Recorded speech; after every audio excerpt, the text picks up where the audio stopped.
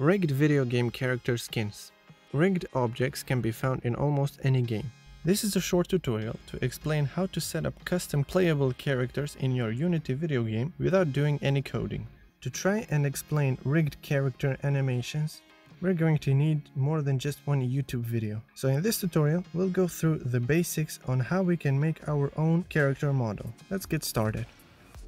The very first thing we need to do is to import the .fbx model into your favorite modeling software. I use Cinema 4D. After importing the model called Ethan, which is free to download in the Unity Asset Store, there should be a link in the description, you should see a mesh model and a skeleton made with joints. Select all the meshes and delete them. All we need is the character skeleton, which is going to later drive the character movement. Next, bring in your new character mesh, and all we have to do with it is to align the bone structure with the character mesh.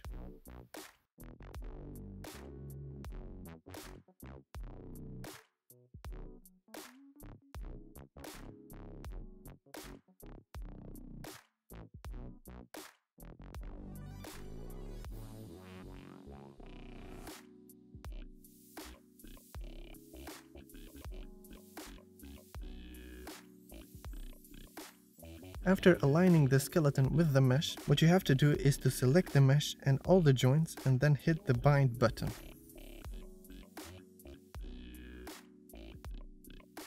After binding the joints with the mesh, you should have a working skeleton. And if you have selections that intersect, you can fix it using the weight tool.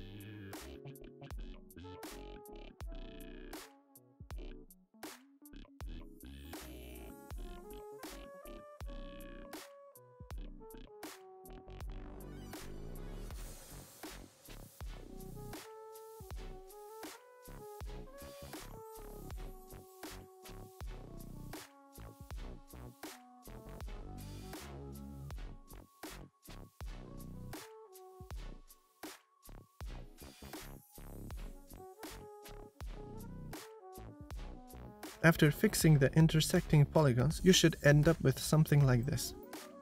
Next step is to export it as a .fbx file and then import it into your Unity project.